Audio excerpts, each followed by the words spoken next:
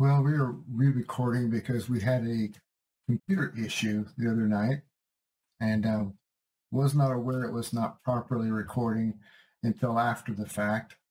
And we had a great Bible study as we usually do, and folks engaging, asking great questions, and some great input they offer as well. And sorry, folks, this is the way this happens sometimes. Um, Love-hate relationship with computers, because when they're behaving well, it's awesome to have that kind of support and help and all that good stuff going on. But then when it's not behaving well, it's that's where the hate comes in. So we are picking up in Revelation chapter 16, and this is where the narrative for the wrath of God picks up in earnest. We really kind of left off with respect to the wrath of God and the bowls back in chapter 11, where we had the seventh trumpet sound, and the seventh trumpet opens the bowls. We had the sanctuary in heaven, and there were thunderings and lightnings, and the angels were gathered around, and they're ready to come forth and bring the bowl judgments. But then we stepped into another parenthetical, or a series of parenthetical chapters. And these parenthetical chapters pick up things like who's who, who's doing what the players are doing, the various actors, the people involved, the demonic creatures involved, the beast. And we had, more forthcoming with the woes. We had three woes, and they're all satanic, demonic type of activity, these woes. And so pretty horrific stuff. And in the last chapter, what we saw was, let me open this up real quick. If you have your Bibles, you should be open. Take a quick look in Revelation 15. Revelation 15, we have this prelude to the bowl judgments, and it kicks off again. It says, I saw something like a sea of glass mingled with fire, and so forth. And it's all before the throne, and then you hear the song of Moses. And then in verse 5, after these things I looked, and behold, the temple of the tabernacle of the testimony in heaven was open, and out of the temple came the seven angels, having the seven plagues, clothed in pure bright linen, and having their chests girded with golden bands. Then one of the four living creatures gave to the seven angels golden bowls full of wrath of God, who lives forever and ever. So here again is the similar language that we see in Revelation chapter 11 in verse 8. The temple was filled with smoke from the glory of God and from his power, and no one was able to enter the temple till the seven plagues of the seven angels were completed. So this is fascinating. A couple things here in chapter 15. The temple was filled with smoke from the glory of God and from his power, and no one was able to enter the temple till the seven plagues of the seven angels were completed. Now, some folks like to look at the Pentateuch, where we have the temple purification process that happens in the priesthood, where the priest will go into the temple with the incense, and there will be a purification going on in the temple to make it ready. I don't believe that this is purification here, because we're talking about the temple of God. And really, do we think that the temple of God needs to be purified? Because I'm thinking, as opposed to the temple on earth, if there's any place in all of existence where there's a temple that does not need purification, it's going to be God's purification. Now, what we've seen before, folks, in the temple of God and before the throne of God, we see this on the sea of glass. And very often we will see the Ark of the Covenant there, the real Ark of the Covenant that's in heaven.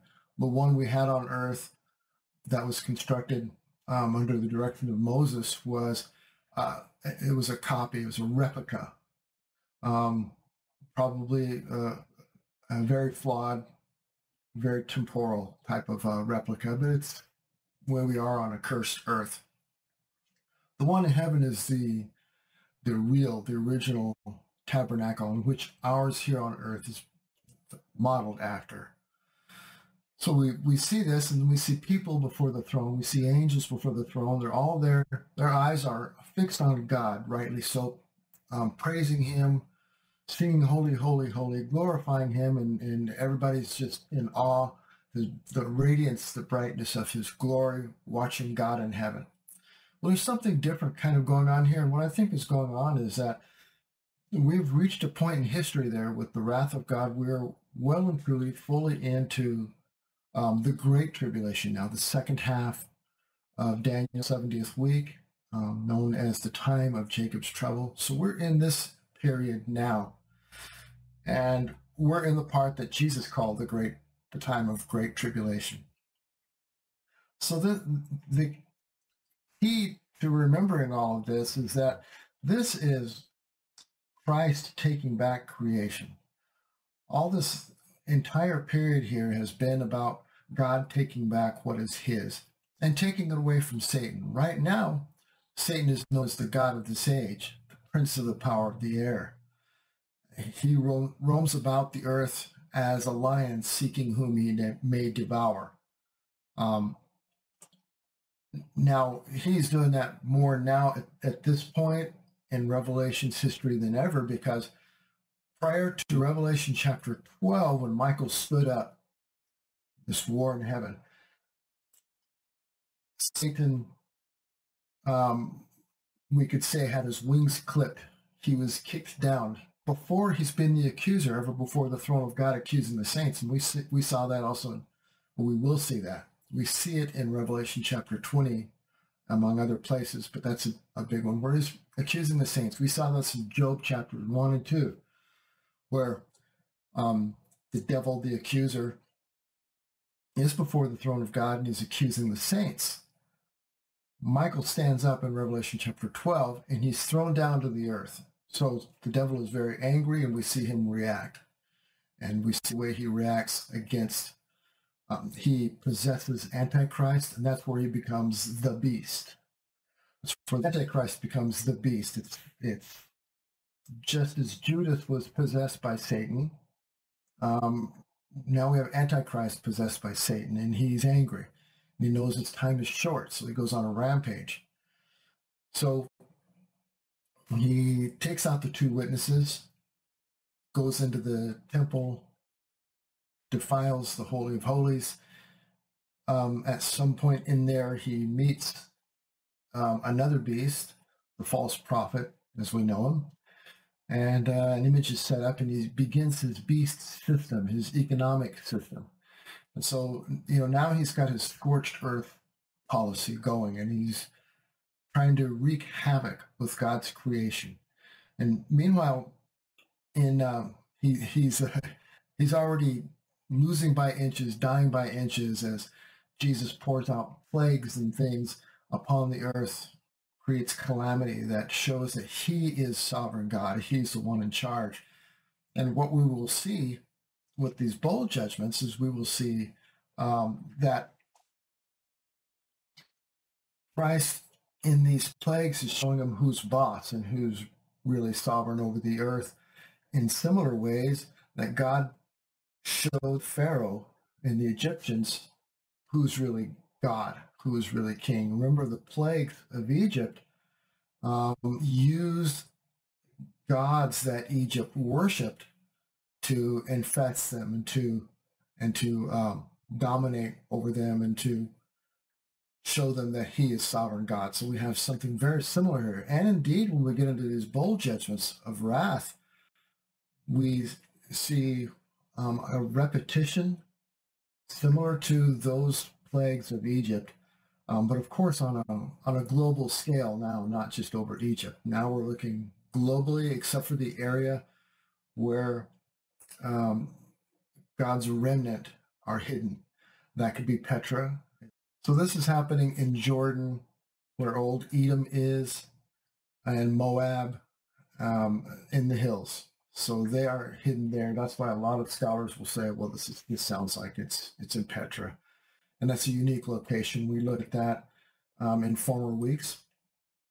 But so this cloud where no one could look, no one could enter the temple. If you can't go in there and God is hiding himself in that glory and that smoke in the temple, I'm thinking he perhaps wants his focus to be on the Son, the Lamb of God, really now the Lion of Judah, well and truly. He is certainly acting more like a lion than he is a lamb. So he wants all eyes focused on what is going on the earth now, instead of on him on the throne. Hey, look at my son. This is my son. So they're very proud of the son. Looking upon him, the Father wants that focus to be there. And we know the Holy Spirit, what the Holy Spirit does is he doesn't do anything or say anything to glorify himself, but he lifts up the Son. So now all the focus is on the Son, and it's going to be upon the final actions upon the earth, where he takes it back, and then there's going to be the second coming itself. And everything all through history has been pointing to this moment as one of the key moments. Of course, the ultimate key moment that we're most familiar with that's already happened was on the cross, and that was our redemption. This is perhaps greater because there's more about the second coming in biblical prophecy than there is the first coming, the first incarnation. So this is part of bringing all those promises, including the cross, so that we can have redemption, to a moment where we had paradise lost back in Genesis, and now we have paradise found. The other thing I want to look at here with chapter 16 is we're looking at the wrath of God. Now, we first saw wrath back in chapter 6, correct? We did discuss this last week.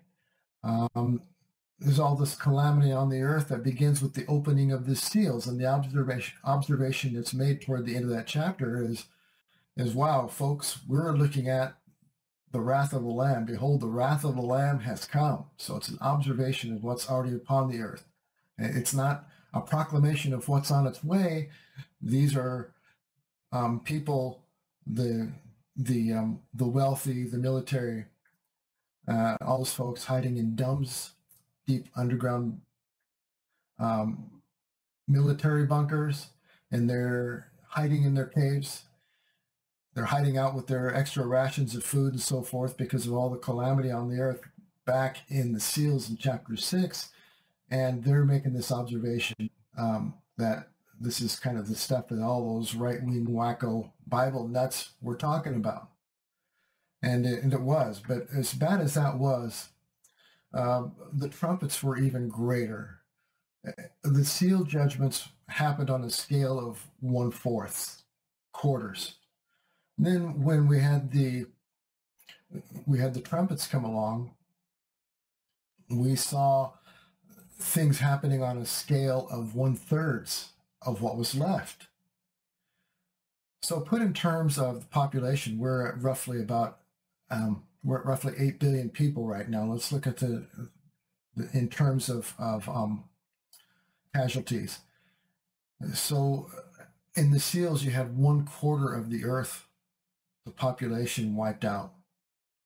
That leaves 6 billion people. And then you get to the trumpets and you get another third wiped out. 1/3 of 6 is another 2 billion people wiped out. So half the world is gone by then. And that doesn't count normal, regular, everyday loss of life and so forth. And so it's the population, trying to bury the bodies. I can't imagine how horrific that is. We went through the numbers before, and I'm not going to belabor that again, but there's no way that there's enough time in all the earth for the survivors to take care of all the bodies. So the corruption that's happening, the disease that's happening, God has stopped the rain. The earth is drying out. This is his wrath on the earth. It's not going to be a fun time. So now we're getting into the Great Tribulation. Great in terms of scale and horrors that are going to happen. Not great in a way where it's wonderful by any means. So this is just going to be a calamitous time.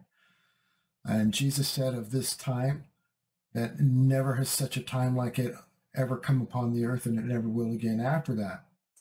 That is why 70 AD does not work, because Jesus said that of the time called the Great Tribulation. And since 70 AD, we've had the First World War, we've had the Second World War. All those were more calamitous, and loss of life was much greater in the world wars. So it wasn't 70 AD. Well, this that's coming, that's yet future for us, is the Great Tribulation that, as Jesus said, is nothing has ever been so bad before that time, and nothing will ever be that bad again. So we're here, we're in it now. So now we have wrath. As we've learned before, such terms as the day of wrath, the day of the Lord, that generation, the latter years, etc. They all culminate in a literal day, a literal 24-hour day. But as we've seen before, that day, the latter years, those days, speaks more to an epoch or an era, a period of time. So it's not necessarily a 24-hour day, although it does, even in some examples here, it does point to a specific day. And sometimes when it speaks of an era or in those days, it'll mention everything, it'll name everything happening from what we see with the restoration of Israel coming back into the land, which began in 1948. We'll see its ultimate fulfillment in the kingdom. It covers everything in between. So it talks about Israel coming back into the land and being called back into the land, and it also will speak of judgment, the judgment of the nations, and it'll speak of God's vengeance upon them, and then it'll even go into the kingdom, and all in one passage. So it'll cover this panoply of history that covers what you really would call the final generation on the earth. In Amos 9. This period is called the restoration of Israel. In Ezekiel 30, it's the time of doom of the nations. The doom of the nations is the Great Tribulation, right? Ezekiel 38, it is the latter years, and it includes wrath. Ezekiel 38 with Gog and Magog. In verses 17 to 19, for instance, you'll read God speaking of his great fury, the fury of his wrath, and so forth. Different terms depending on the translation you're looking at. Jeremiah 30 is a key important passage. In verse 2 of Jeremiah, it is first the restoration of Israel back into the land. In verse 7, it includes the time of Jacob's trouble, or the tribulation. And in verses 8 to 9, it includes the Messiah establishing his kingdom. That's a perfect example of one of those passages I mentioned that's really more prevalent than you might believe in the Old Testament. In Isaiah 24, it is that day, yet in Isaiah 25, that day also brings restoration in the establishment of the kingdom. So you have that day, but you also have the kingdom. In Isaiah 61:2, it is the day of vengeance. In Isaiah 34:4, and this is interesting. Tell me when you've heard this before. Wrath rolls the sky up like a scroll. And it's speaking of this in terms of during the tribulation, this time of wrath. Now, is this recorded at all in the book of Revelation? Some people will try to liken it to 2 Peter 3, where there's a new heaven and there's a new earth, and the sky is rolled up like a scroll, and great fire and fury, and they'll say that, which I have done in the past because it's the way I learned it. So this is the new heaven and new earth. It's going to be great nuclear catastrophe. Everything's going to be annihilated, and then God's going to make a new heaven and new earth. Well, The context here is about the tribulation. Now look, we have the skies rolling up like a scroll in the seals in chapter 6. The sky rolls up like a scroll. As we've discussed before in various Hebrew idioms, they'll use exaggerative language. We use them more than probably what you think about. You know, if I've told you once, I've told you 1,000 times. There's an example right there. So they tend to use that type of language to make a point, and it's very common in Hebrew writings. So literally, the sky was not rolled up like a scroll, or after that particular seal judgment that was opened up, everybody would have been dead in minutes, right? So it's just to use exaggerative language to demonstrate how furious the God's wrath is and how destructive it is. So what's going on in 2 Peter 3, and we will at some point look more at this, but in 2 Peter chapter 2, the context is the wickedness that's on the earth. So it's not new heaven and new earth. With chapter 2, Peter's going into all the wickedness that's on the earth, and then in chapter 3, it's God's time of wrath, fury upon the earth, great fire and things like this that's mentioned, and scorching the earth and so forth. Well, guess what? We're getting into that right now in chapter 16, and that's why we're addressing it now, because this is the climax of the tribulation, the great tribulation. We do literally see fire upon the earth and the sun acting up and so forth, and this is God's wrath. So the following chapter, 35 in Isaiah, is about the kingdom that follows. So it talks about all the fire on the earth and destructiveness and so forth, and then it talks about the kingdom on the earth, new heaven and new earth. So new heaven and new earth happens between the tribulation and going into the kingdom. It has to. You see the destruction coming upon the earth here. Jesus cannot just make millennium kingdom on the earth without remaking it, without restoring it. It's impossible. There's no water at one point. Everything's been scorched. All the water has been turned to blood. The decaying bodies everywhere. That's not kingdom, folks. As we've read so often in the Old Testament, that's not what the kingdom looks like. The new heaven and new earth of necessity, Jesus must restore. And we'll see a lot more about this when we get into chapter 20, but especially chapter 21, and the timing of all of that.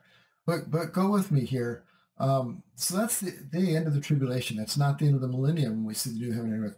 Why would God, at the end of the millennium, have all this fury, wrath, and fire and everything? That was the kingdom. You know, the time of vengeance, the time of all the wrath and this fury was during the tribulation. It won't be during the millennium. Even when Satan is temporarily loosed at the end of the millennium, he's put down at a word, it says. So it's not even Armageddon. It's not even as messy and as big, and all the blood up to the horses' bridles and all that we see in Armageddon at all. It's just the Lord puts him down at a word at the end of the millennium, and it was just this final last hurrah, and then it's over.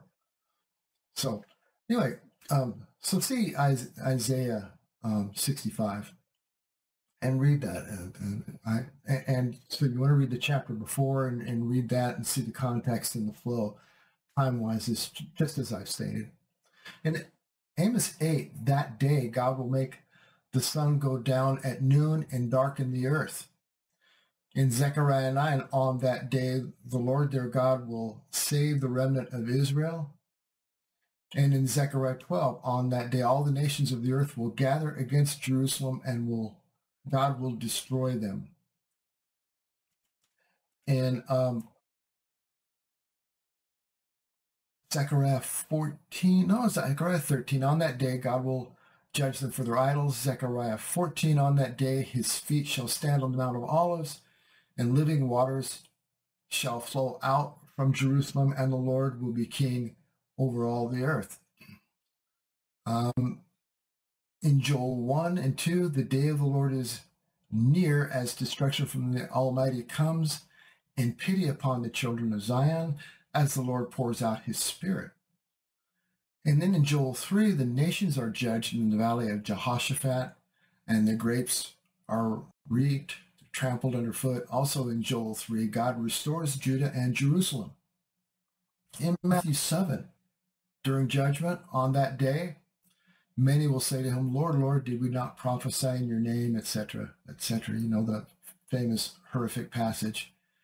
And he will declare to them, I never knew you, depart from me, you workers of iniquity, and so forth. So that will happen after the tribulation. That's during the sheep and goats judgment that we see there at Matthew 25, toward the end. In 2 Thessalonians 1, on that day he will be glorified in his saints. So it's on that day. In 2 Timothy 4. 2 Timothy 4, verse 8, on that day henceforth there is laid up for us the crown of righteousness, which the Lord, the righteous judge, will award. And that will be at the Bema seat for the believers and to all who have loved his appearing. So let's take a look at this. Let's revisit one thing I wanted to look at here, and that is this slide here. So as formerly noted, there are no prophecies concerning Israel other than the scattering to the nations, to all the nations on the earth. From the first century until the various restoration passages begin being fulfilled. And that we began seeing that really in 1948, where God is restoring the land. And it was desert up to that point. And we know that that's not a future, it's something else that's going to happen later on, because the land in these prophecies is described as a desert, but God's going to restore them and replenish them and bring people in. Well, in order for this to be a future prophecy, even from 1948, Israel would have to become a desert again and become peopleless again, effectively. And that's not going to happen. So God's already begun the process, and it started in 1948, and it's all part of that day, or days are coming, or generations of his wrath, or a time, and in those days, that same type of phrasing again, in the latter years and so forth. So they describe events, again, from the beginnings of the restoration of Israel as a nation and the land itself, the time of Jacob's trouble, judgment of the nations, and then establishment of the kingdom, or even sometimes final judgment is indicated in some passages. So there are described in terms of the end of the last days as one particular grand era of fulfillment of all future prophecy concerning God's judgment and restoration of his judgment, fulfilling all of his promises in his Son, in glory upon the earth. And so in Revelation chapter 6, that was all introduction, by the way, 30 minutes of introduction. So in verse 1, so then I heard a loud voice from the temple. We saw this in chapter 15, right? He's in the temple, the sanctuary, telling the seven angels, go and pour out on the earth the seven bowls of the wrath of God. So John is on the earth hearing a loud voice from the heavenly temple. We saw that in chapter 15, because he says, then I heard the same thing here. I heard from the temple. We see the same type of thing in chapter 15. So God's wrath has been ongoing since chapter 6. Notice what follows is the first three plagues, or the first three bowls, are directed at the worshipers of the beast. Because what have they been doing? They have taken the mark, and it's not the mark itself that did it. In order to take the mark, they've got to worship the beast, pay allegiance, homage, worship the Antichrist, worship the Antichrist possessed by Satan. So they're worshiping the dragon himself, the serpent himself, before they're taking the mark. And so these all fall upon those who follow him. And then the remaining four concern Babylon, global Babylonian system that is Antichrist's system, the beast's system upon the earth. And so now we begin in earnest as they go out and they begin to pour on the earth the 7 bowls of the wrath of God. And verse 2, so the first angel went and poured out his bowl on the earth, and harmful and painful sores came upon the people who bore the mark of the beast and worshipped its image. This is similar to the 6th plague in Exodus. The Exodus passage in Exodus 9:10 says, so they took soot from a kiln and stood before Pharaoh, and Moses threw it toward the sky, and it became boils breaking out with sores on man and beast. Here's an interesting prophecy that I can't recall ever having happened yet, so I think it's future, and it might have to do with this particular time because it's future for us, and I think we're really at the end here.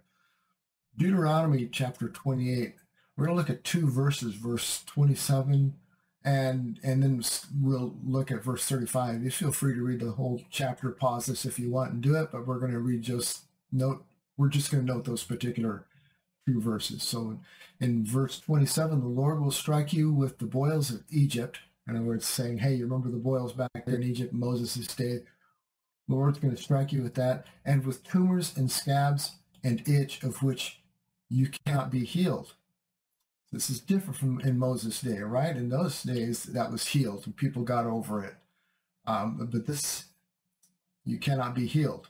This is going to take you right up to the end. So those people who are experiencing the very first bowl of sores, they're stuck with them now for however long this goes on. This is the thing that's kind of an enigma too, and so often in reading prophecy is the time jumps, the time lapse, the durations. So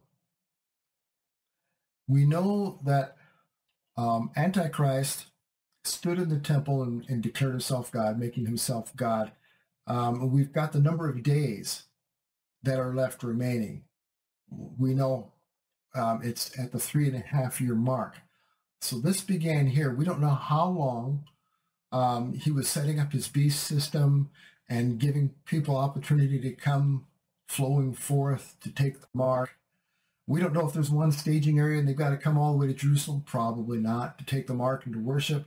Probably there are staging stations set up elsewhere, all over the world. FEMA camps, elsewhere in the world. Your local Walmart in the parking lot. Hey, come here and get your mark. All you got to do is, bow down, worship the beast, his image, whatever, take the mark, and then you can shop. We don't know how long that period is. Is it a matter of months? Is it a matter of a year or two? So that the bowls now are going to be in more rapid succession toward the very end. The scripture does not tell us. Your guess is as good as mine. So whatever happens, though, whether it's a year left or whatever, in these bowl judgments, I believe they do happen in succession because it calls it the first bowl, second bowl, third bowl. But we don't know. I don't think that most of these happen and then have an ending before the next one begins. And here we see in Deuteronomy that it happens and it looks like you've got it. There's no cure. You're going to deal with it until the very end. We saw, for instance, in the pit, when Abaddon was released from the pit, we did see where demonic creatures came out. And the first ones that came out were the smaller ones that look like scorpions. The little beasties come out and they're tormenting people with their stings. And people want to die and aren't even able to die. And death takes a holiday. We saw that this happens for 5 months. What happened to them afterwards? This Bible doesn't tell us. Did they go back into the pit? I don't know. Are they waiting until some last point at the very end to be set loose and release fury again? I don't know. Bible doesn't say that. It just says this particular thing that happened this in the first of the woes there was a 5-month thing. And then this demonic horde came of horse-like creatures with demons on them, and heads like lions, but not really. They sting with their tails and fire out of their mouths, and weird creatures. And we saw there's 200 million of those. And when we discussed that back in chapter 9, and there's no duration named in that particular one. So that was after the beasties, you had this horde of 200 million, and they cover the earth, I guess, and we don't see where there's an ending of that. So during all this time, they're still out there. You've got one or two every square mile upon the earth, the surface of the land mass of Earth, which is roughly about 200 million. So oh, look out, I heard he's over in this neighborhood, they're over here or whatever, and people are avoiding him. We don't know. It just the scripture kind of mentions it, says, hey, this is poured upon the earth, this is what happens, and then it moves on to these items, this checklist of things that is God releasing upon the earth. Same kind of thing here. So verse 35, did I mention verse 35 of Daniel 28 says, the Lord will strike you on the knees and on the legs with grievous boils of which you cannot be healed, again, from the sole of your foot to the crown of your head. So that's going to be a horrific time. Now, here's another thought too. Boils are often the result of something internal, an infection that's working its way out. So it works its way out and it becomes boils on the body. Now, yes, on a spiritual level, God's punishing them for taking on themselves the mark and worshiping the beast. But another question, though, is whether this is a bad reaction as a result of something bad in the mark that infects them, whatever the mark looks like, however whether it's something that's injected, something put on topically, we don't know, won't be there, because you have to have a beast before you can have a beast system in his mark. You got to have somebody people are going to be worshiping first to take the mark before you can have the mark of the beast. So there's nothing like these shots that are going down now or any of this type of thing that is the mark of the beast. That's all prep work, I'm sure. I'm sure somehow it all comes into play, but anything that's happening right now is not the mark of the beast. First, you got to get the beast. That doesn't happen until the middle of the tribulation period. So I don't know if it's a result of something in that causes an infection. We just simply don't know. So in the plagues of Moses, the very first plague of Moses was blood. This picture that's depicted here shows, it's a nice pretty red, and but that's little critters upon the earth. It's a red tide kind of a thing, and it happens every once in a while, and it's not really blood. In Exodus chapter 7, we read this. So Moses and Aaron did even as the Lord had commanded, and he lifted up the staff and struck the water that was in the Nile in the sight of Pharaoh and in the sight of his servants, and all the water that was in the Nile was turned to blood. Now, this is a little bit different here, but first let's take a quick look at the passage says here in chapter 16, it says, the second angel poured out his bowl into the sea, and it became like the blood of a corpse, and every living thing died that was in the sea, I'll bet. So it's not going to be this pretty red that you see here. Corpse blood is darker, gloppy, quite horrific. Corpse blood is, I can't imagine what the stench must be like, but it's not going to be something that anything can live through. And so everything dies. Everything dies. We saw similar in Revelation. Second angel sounded, remember, in Revelation 8 and 9, and something like a great mountain burning with fire was thrown into the sea, so it's something volcanic. And a third of the sea became blood, and a third of the creatures which were in the sea and had life, they died. And then a third of the ships were destroyed. You're not going to have engines working and turning, and a lot of the ships that are out there get their cooling from the water and so forth, and it's going to end. And how does a ship float in viscousy thick blood? I mean, it's not going to work. the screws aren't going to turn to make them move. Nothing. It's just going to be awful.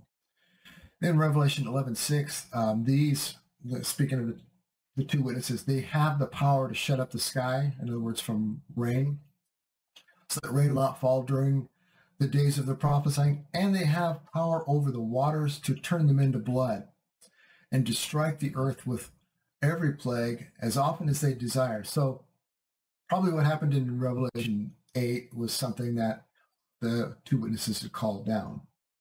We went in before about how I think it makes more sense that the two witnesses begin at the beginning, that when the two witnesses are described in chapter 11, that it's kind of a flashback, a parenthetical to catch us up to speed. So they have the two witnesses at the beginning, and then they are killed by the beast, Satan, in the middle. And because of all the partying and things that happens as a celebration and exchanging gifts. Well, as you'll be able to see by the end of the bowls here, there's not going to be gift exchanging and party atmosphere at all. So we push that back to the beginning, the first half of the tribulation week. So here we got the second angel poured out his bowl into the sea, and it became blood like that of a dead man, and every living thing in the sea died. Then we're getting ready to see the third angel poured out his bowl into the rivers and the springs of waters, and they became blood. And I heard the angel of the water saying, "Righteous are you who are and who were." Some translations will say, "and is to come," or "and is," so forth.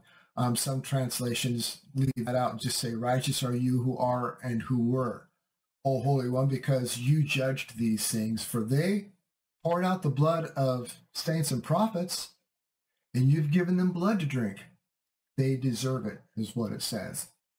So let's click through these slides real quick. And again, these images that we see are red tide, but they kind of give you a hint of how awful that's going to be, if you can imagine the scope of it. So my question comes up. Here's my question about all of this is, what do they drink now with no water? So if you've got a period of even just a month left on the earth, how long will we've seen, because of COVID and things like this, we've seen runs on the store, all the supplies, toilet paper and water and so forth, people grabbing it up. What will it be like then? And then it's going to be like in the old Ten Commandments with Charlton Heston, where Pharaoh's magicians are pouring cisterns into the Nile to try to restore it, and the next thing you know, out of the cisterns, blood's coming out of that too. Well, people open up the bottles of water, and it turns into blood. So they're going to be running around freaking out looking for juice, but then also looking for alcohol, even wine. And there's a lot of Bible prophecies that talk about in the very end, and the wine in the very end, and the shortage of wine, and people mourning and so forth. So wine isn't more, it's more than just some way for people to drown their sorrows or troubles, but we see where there's a real glut here of available something to drink. Industry's dead by this time anyway, right? We've got, look at the calamity happening upon the earth, and people getting in their cars and driving to work at this time. Everything's supply chain is beyond broke at this point. So for the remaining time, the earth dwellers will turn to wine and strong drink to sate their thirst. Revelation 17:1, if you're in Revelation, just flip ahead one chapter, says, "Then one of the seven angels who had seven bowls came and said to me, 'Come, I will show you the judgment of the great prostitute who is seated on many waters, with whom the kings of the earth have committed sexual immorality, and with the wine of whose sexual immorality the dwellers on earth have become drunk.'" That's an example of that. Now, who are the kings of the earth? Because you say, well, this is Babylon, so the Antichrist is in charge, right? Well, remember the little horn that raised up, and he took over three and became one of the horns, and then he's one of the rulers, and then he's got 10 horns under him. Where you've got in Daniel chapter 2, you've got the 10 toes, and those are the 10 kings, the 10 rulers. So you got 10 horns. Yeah, on the dragon, you've got 10 horns. So these are rulers, prefects, presidents, kings, whatever, co-regents with the Antichrist ruling on the earth. The Antichrist, of course, ruling over all of them. So though there are still kings on the earth, the 7 heads on the dragon, or the 7 hills, I tend to lean towards knowing that we're talking about a global system here. It's not a particular city, although the seat of Satan might be in Babylon. Some will say actually in Rome. Some will point elsewhere. Some people will say New York, and we've already discussed some of these possibilities. But regardless of that, we're talking about a global system. The 7 continents are hills that peek up out of the water, the oceans. So there are 7 hills on the earth, 7 continents on the earth, and we know it's a global system. So that's kind of the way I lean, knowing, just speaking in terms of upon the earth, upon the earth, upon the earth, because everything is global, and it talks about on the whole earth repeatedly ad nauseum in the book of Revelation. Interesting passage is Isaiah 24. If you want to flip over there, you almost need to keep one finger in Isaiah for all these things concerning the end time. But concerning judgment on the whole earth, if you go down, and let's see, verse 1 says, "Behold, the Lord will empty the earth and make it desolate, and he will twist its surface and scatter its inhabitants." We'll look down at verse 5. "The earth lies defiled under its inhabitants, for they have transgressed the laws, violated the statutes, broken the everlasting covenant. Therefore a curse devours the earth, and its inhabitants suffer for their guilt. Therefore the inhabitants of the earth are scorched," and we will see that in a minute here, "and few men are left. The wine mourns, the vine languishes, all the merry-hearted sigh." And then look real quick at verse 11. "There is an outcry in the streets for lack of wine. All joy has grown dark, and the gladness of the earth is banished." Then, quick note, Joel 3 will say similar. In Joel 3, it says, "For behold, in those days and at that time, when I restore the fortunes of Judah and Jerusalem, I will gather all the nations and bring them down to the valley of Jehoshaphat, and I will enter into judgment with them there." And this has got to be, Armageddon's a place of, the valley of Megiddo is a place of judgment upon the nations, of course, in the valley of Megiddo, where the Mount Megiddo is, and he's trampling the grapes and he judges them. But it's also the sheep and goats judgment there in the valley of Jehoshaphat. So he's going to enter into judgment with them there on behalf of my people and my heritage Israel, because they have scattered them among the nations and they've divided up my land. So bad things happen when you try to divide up Israel, but it's going to happen in the end. And here this is one of the results of that, God's wrath, "and have cast lots for my people, and have traded a boy for a prostitute, and have sold a girl for wine, and have drunk it." So imagine how horrific that is. There's no water upon the earth. People are looking for things to drink. All the bottled water's gone. No more fruit juice left. They're drinking whatever alcohol they can find because they're thirsty. And some people will be trading their children or other people's children for wine. So it's going to be a barbarous and horrific time upon the earth. It's just almost unimaginable. So again, here's the bowl. Rivers and springs are turned into blood as well. So it's not just a matter now of the oceans. And again, we've seen this type of activity elsewhere in the world that looks very similar. And this is just for visual, but it's going to look a lot worse. For one thing, there's not going to be buildings standing in the background and so forth. But then we come to this, as we just saw in Joel, and the sun burns mankind in the 4th bowl. Now the Lord said to Moses, "Stretch out your hand," in Exodus chapter 9, "toward the sky, that hail may fall on all the land of Egypt, on man and on beast, and on every plant of the field throughout the land of Egypt. Moses stretched out his staff toward the sky, and the Lord sent thunder and hail, and fire ran down to the earth. And the Lord rained hail on the land of Egypt. So there was hail and fire flashing continually in the midst of the hail, very severe, such as had not been in all the land of Egypt since it became a nation. We saw similar about the rest of mankind and blasphemy, and how the curse for blasphemy in the Old Testament would be stoning. So worshiping demons, false gods, and so forth, this is blasphemy. In Revelation 9:20, we'd already had the rest of mankind who were not killed by these plagues up to that point did not repent of the works of their hands. So I'm thinking that that was speaking of Gentiles, at least by the time you get up into Revelation chapter 9, verse 20, where you had those demonic beasties and the horde released. People still didn't repent. They didn't repent of the works of their hands, nor give up worshiping demons and idols of gold and silver and bronze and stone and wood, which cannot see or hear or walk. So that's blasphemy. So now we've got hail coming, stoning, and it's man-sized hail. Flip back from chapter 9 to chapter 8, verse 9 says, the trumpet, the first sounded, and there came hail and fire mixed with blood, and they were thrown down to the earth, and a third of the earth was burned up, and a third of the trees were burned up, and all the green grass was burned up. So this is all God's judgment upon the earth. And I would remind you, too, that sun worship had its origin on Shinar with Nimrod. So Babylon is where all the paganism begins and ends with Nimrod, the first dictator upon the world.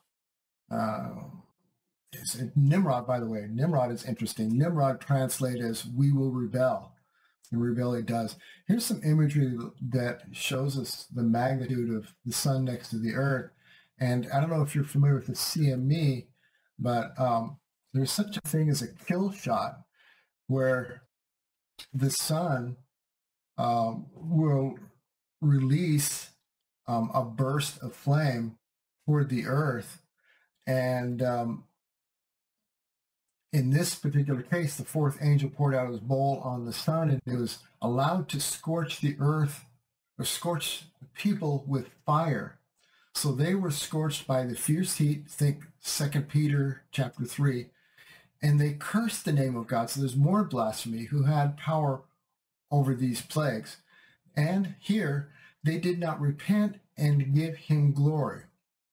So in my opinion, you had chapter 9, the Gentiles, no more repented, no more saved Gentiles. Chapter 12, you had repentance, but there were Jews, Israel. God said in what Jesus warned, what to look for in the Olivet Discourse. We found also in 2 Thessalonians 2 what the signs would be about the Antichrist, who he is. And so lots of Jews are going to repent when they see Antichrist showing his true colors and standing in the temple. So that chapter 12, and we know in chapter 12 that they ran forward. God went before them. We find a passage in the Old Testament how God goes before them and clears a way for them to get off toward Edom and Moab, basically Jordan, and to hide off in the hills. And we read in Zechariah that half of Jerusalem leaves, and only 1/3 of the rest of Israel leaves to hide into the hills. That leaves behind a great block in Israel to be judged. And read Micah sometime, the whole book of Micah, about the judgments that fall upon Israel. And then we don't really read much about in the book of Revelation, but Israel stands in judgment too for her harlotries, worshiping other false idols, worshiping the gods of Babylon. And so they've taken, many of them have taken the mark, and they've bought into it. And so, but now we've got chapter 16 here, and they did not repent and give him glory. So of those folks remaining elsewhere on the earth, in Israel, in Judea, they did not repent. So no one else is saved at this point, in my opinion. I mean, no one else. So this is for blasphemy. And like what happened in Exodus, where you had the Jews hidden in the land of Goshen, they were protected there, protected from fire, hail, darkness, the flood, and that type of thing. But when we get to the very end here, there's not going to be any protection from any of that. Here's an image that shows the example of what it looks like when a kill shot gets fired off. Our Earth is protected by an electromagnetic barrier. It's like a force field that God built into the Earth. And so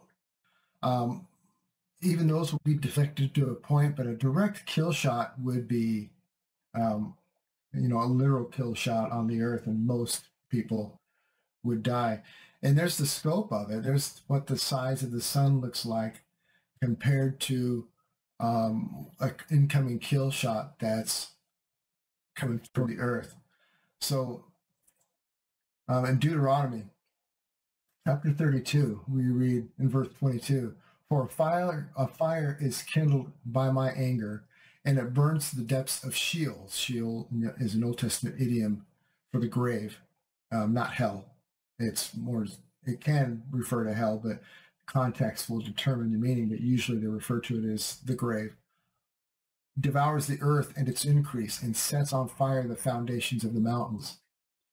In Malachi chapter 4, it's only about 5 verses, I think, but in Malachi chapter 4, we read, "For behold, the day is coming, burning like an oven, and all the proud, yes, all who do wickedly, will be stubble. And the day which is coming shall burn them up, says the Lord of hosts, that will leave them neither root nor branch.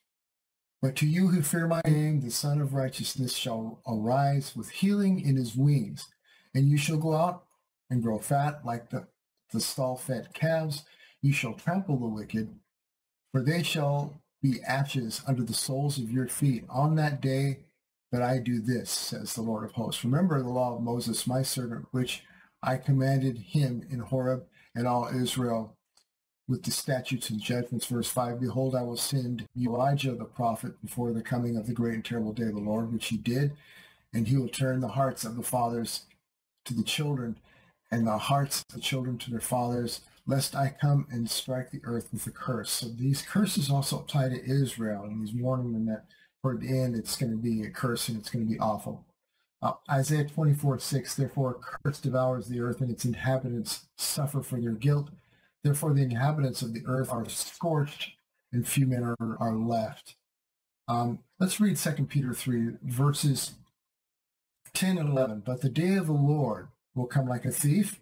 And we'll have a discussion concerning coming like a thief next week.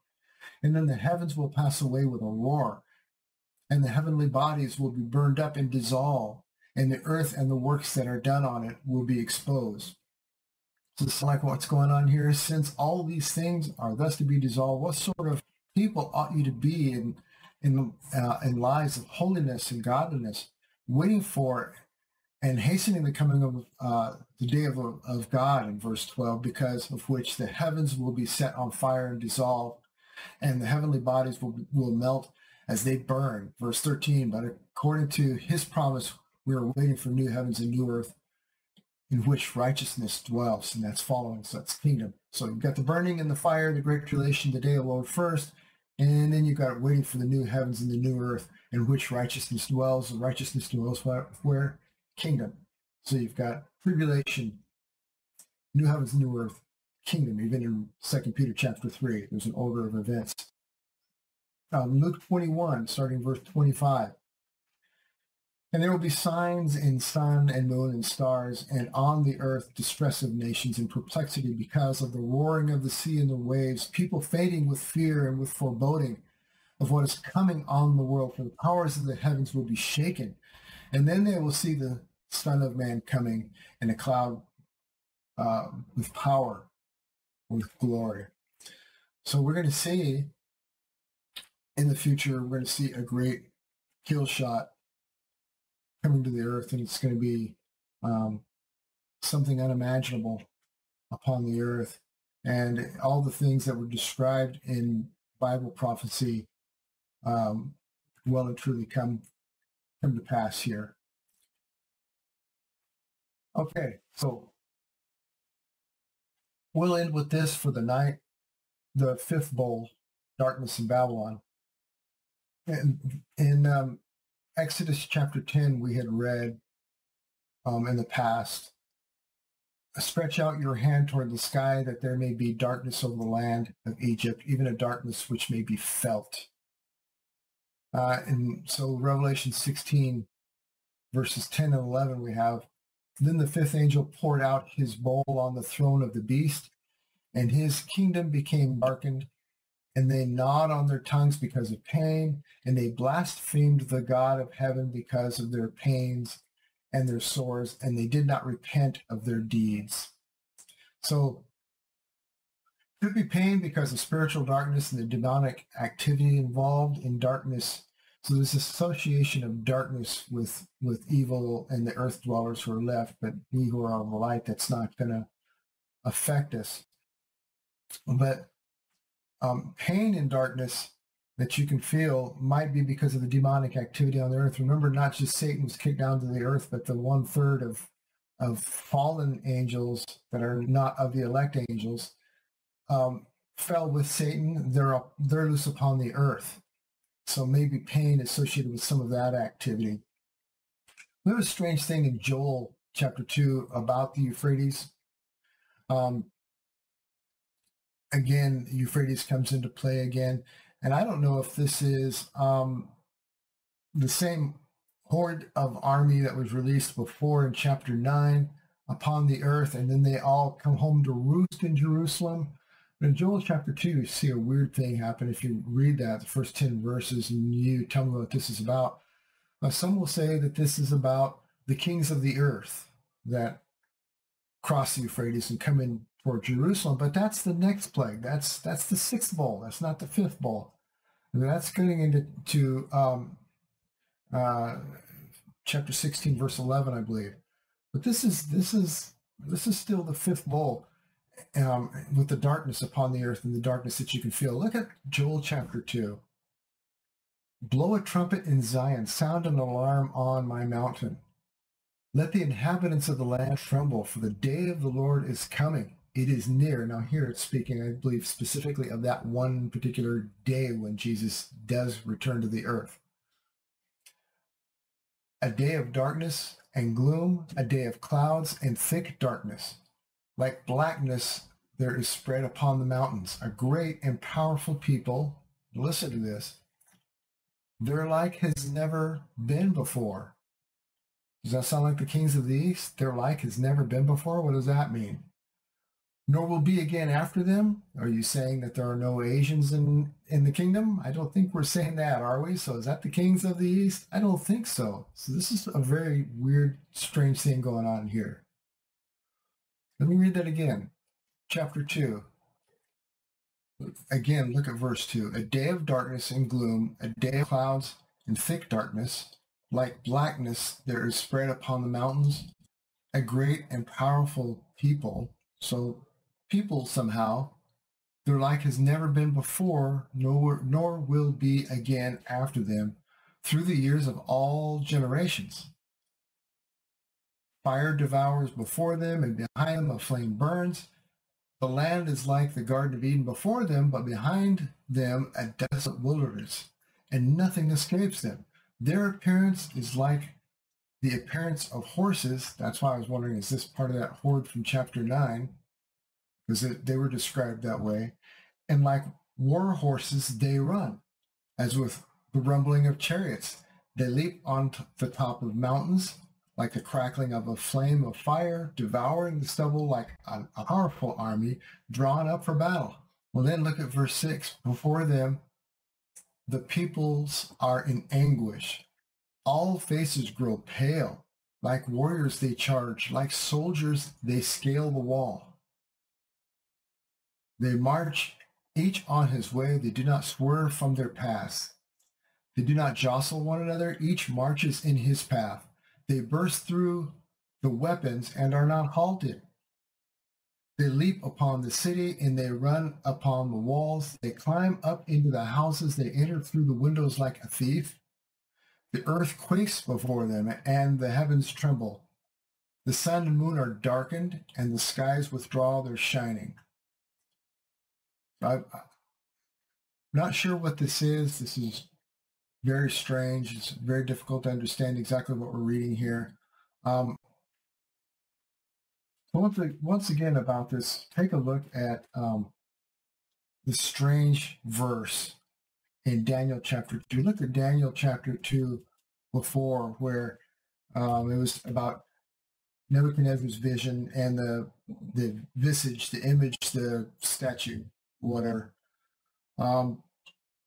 And Daniel explains the dream to him. Look at the beginning, verse 42. And the statue, remember we had the legs of iron, and that's Rome, and then we have a future version of it, and its feet are miry clay mixed with iron. Verse 42 says, and as the toes of the feet were partly of iron and partly of clay, so the kingdom shall be partly strong and partly fragile. Okay, because it's not a good mix. Verse 43, and as you saw iron mixed with ceramic clay, they will mingle with the seed of men. They will mingle with the seed of men, as opposed to the seed of what? But they will not adhere to one another, just as iron does not mix with clay. So as you saw iron mixed with ceramic clay, they will mingle with the seeds of men. What's going to mingle with the seeds of men? This is something to think about. I don't know if we're looking at some form of transhumanism here. I don't know if we're looking at some strange thing where, again, we saw in Genesis 6 that you had fallen angels marrying and siring children with women and having children with them, and they grew up to become the Nephilim, and then we ended up with the Nephilim and also the Anakim and all of these that happened. And it didn't happen just before the flood only, but there's that phrase also in Genesis 6, and after this. So there was a time after the flood too, and they happened again, and we saw them in Canaan. Giants kept coming up. Now, I'm not saying these are giants, maybe they are, but some type of hybrid thing again with angels. Is Satan kind of cooking up his own army again? And they're going to be participating in what's going on, and part of this darkness. Is this what we see flooding in toward Jerusalem in Joel chapter 3 during the darkness? And so there's pain in the darkness also, because it's just strange. And I'm bringing this up because it's in the passage. It's in Joel. We read Joel all the time. We don't always read all of Joel, but somebody needs to explain this. This is not the kings of the east here in Joel, because that's the next plague. That's the next bowl. That's the sixth bowl. This is during the darkness. So pray about it. You decide. But one thing I do know, we will continue with Armageddon. We know the Lord wins in all of this, and we have to remember that we're in spiritual darkness and we're in a spiritual battle now. So we need to be putting on the whole armor of God. We protect our thoughts, our minds with the helmet of salvation, right? We're saved, we're delivered, put on the helmet of salvation. And so all our thoughts and everything, act like it, the things you think about, and protect your mind. Protect your mind from books and movies and TV shows that would seek to corrupt your mind and be destructive to your walk in Christ. Walk in holiness. Put on the breastplate of righteousness and protect yourself. Take up the shield of faith. Faith is a gift from God, and he's given it to you to protect yourself from the fiery darts of the wicked one. One of the greatest aspects of the armor of God is the Bible, the sword of the Spirit.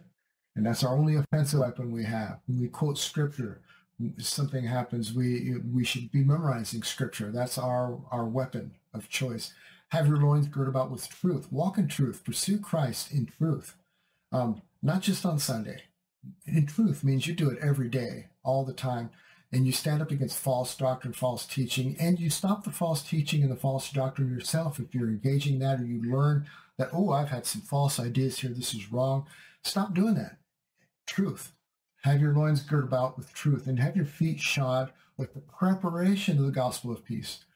Not just take the gospel and put it on your feet and stomp around it. No, you have to have your feet prepared. You know the gospel. Can you share the gospel with people? Are you prepared? Are you prepared no matter where you go from one day to the next, when you're going to work or you're at the store or going to get gas or wherever you're going, to prepare, to share the gospel with somebody? And this is what we need to be doing. We put on the whole armor of God, put on Christ. It also tells elsewhere in Scripture that we put on Christ.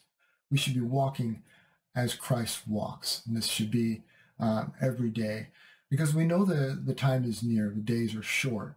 And even so, we continue to look up and wait for him, and listen to that last trumpet sound that's going to happen, because that's when we go to dwell with him, and so shall we ever dwell with him for all eternity. In Jesus' name, amen.